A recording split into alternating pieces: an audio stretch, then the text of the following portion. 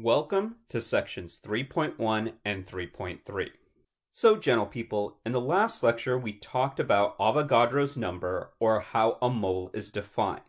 And we told you guys how a mole is, so let's go ahead and talk about something called molar mass. Molar mass is the quantity in grams numerically equal to its atomic weight or formula weight. So let's go ahead and take this apart, and we'll start out with that antiquated definition of a mole. So I told you the mole used to be based off of carbon-12. Even though it was redefined, this next statement still holds true. If I take 1 mole of carbon-12, it's going to weigh about 12 grams. Now, you guys can remember how we defined the atomic mass unit. And we said that carbon-12 equals 12 AMU, or 12 atomic mass units. Now, I can play the same game with magnesium-24. Magnesium-24 weighs about 24 atomic mass units, and if I were to take 1 mole of magnesium-24, it would weigh 24 grams. Now, what you guys can do is you can set up a relationship. What we see is that 12 AMU is equivalent to 12 grams, which is given in 1 mole. And so this is for carbon. Now, if I go ahead and do this, I'll get that 1 atomic mass unit equals a gram per mole. And this is a very important relationship. So what I want you guys to understand is that if you go into the laboratory, there's nothing in there that is a molimeter. There's nothing that can count atoms for you, because counting atoms would take a supremely long time. Just imagine if you had to count 1 mole of thing. You would have to count up to 6.022 times 10 to the 23rd. You wouldn't be able to do that in your lifetime. But what you do find in your lab is something that measures mass. So if you go to the lab, you can get a balance and it can measure grams. If you know the grams per mole or the moles per gram, what you can do is you can convert from grams to moles. In this case, what you can do is you can put the number of grams on the bottoms per 1 mole. And you can cross out grams, and then from the balance, you'll be able to count the number of particles in your sample. Now, if you were to do a theoretical calculation, you can go the other way. You can times it by the grams over the moles, and then you will go ahead and get the grams out of here.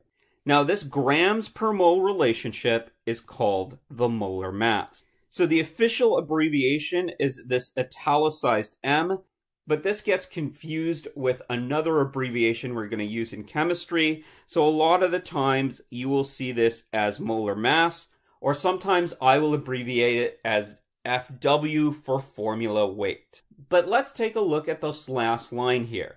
What you'll note is that instead of having magnesium-24, I'm just going to have a sample of magnesium. Now what you'll note is that sample of magnesium has a molar mass of 24.3 grams per mole. This is a number that you'll find on the periodic table. So the first question you have is, how did they calculate this number, and what is this number? So on the periodic table, what you guys will see along with the atomic number is something called the atomic weight. What the atomic weight does, it takes into account the various number of types of atoms we have for a particular element. So here's what I mean by that. If I go out on planet Earth, I can find a sample of carbon.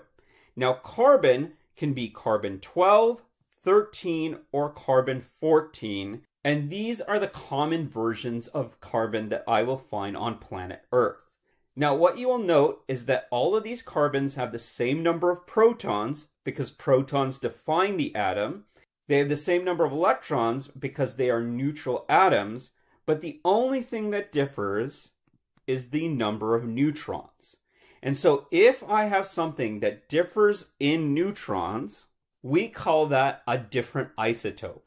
So carbon-12 is one isotope, carbon-13 is another isotope, and carbon-14 is the last isotope that I want to discuss here.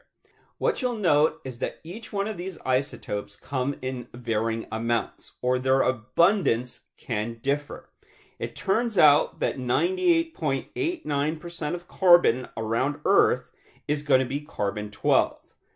About 1% is carbon-13, and carbon-14 isn't terribly stable, so you're not going to find too much inside a normal sample.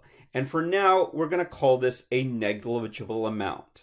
Now, carbon-12 is going to weigh about 12 AMU, and carbon-13 is about 13.0034 AMU. So what we can do to get the atomic weight is we have to take into account the abundance. And so I'm going to go ahead and follow this formula.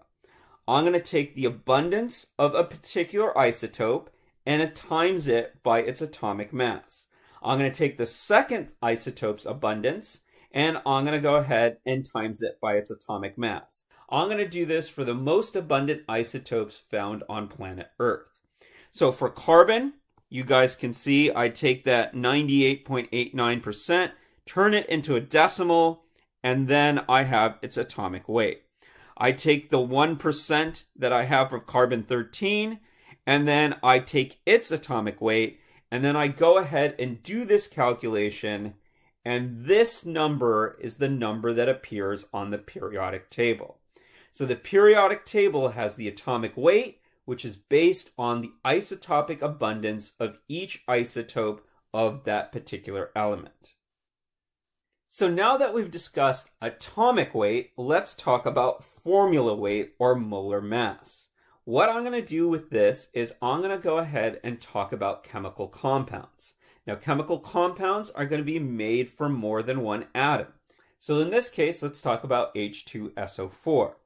So if I want to know what the weight or the grams per mole of H2SO4 is, well, I'm going to do the logical thing and sum up its parts and say that that is going to equal the whole. For example, let's say you're going to build a new bike off of Amazon. You're going to get all the parts shipped to you, but every time you make a purchase, it tells you how much each one of those parts weigh. Well, what you can do is you can take all the weights of your parts, sum them up, and that's going to be the weight of your bike. So for H2SO4, what I know is that there are 2 hydrogens. So I'm going to take 2 times its atomic weight. It has only 1 sulfur, so I'm just going to add the atomic weight of sulfur. And it has 4 oxygens, and so I'm going to look on the periodic table for the atomic weight of oxygen and times it by 4. If I add that all up together, I get 98.1 atomic mass units.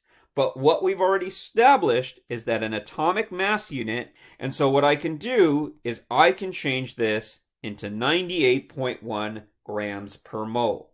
So this is the molar mass or the formula weight for H2SO4.